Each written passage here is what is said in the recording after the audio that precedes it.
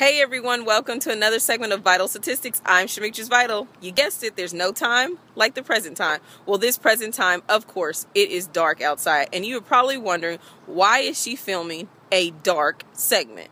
Well, because there's always a night season. And of course, it seems like the light just went out, which is really amazing because you know what? I think in some of your lives that the lights have gone off.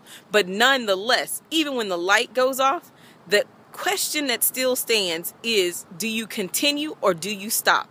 No, you should continue. Behind me, the hazard lights are on because someone in their life right now, the hazard lights have turned on and you don't know what you should do. You've stopped, you've stalled, whatever the issue is. But you know what? Hazard lights just mean that it's just time to get yourself together.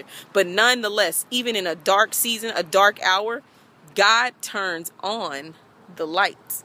So you will be able to see, but you've got to learn how to trust in Him in the night season. You know what? I'm taking out trash. I just moved. Right behind me is a car full of boxes and trash.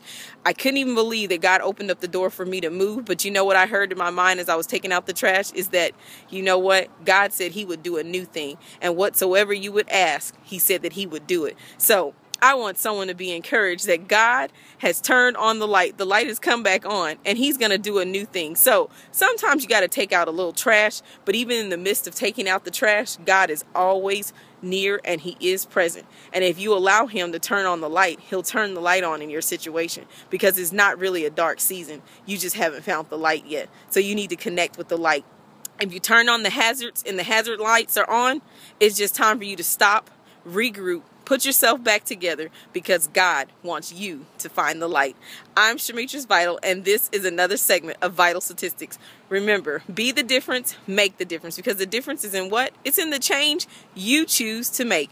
You don't have to live in a dark season because God will turn on the light. No more of this, but lots of this. God wants to turn the light on in your situation. Take care.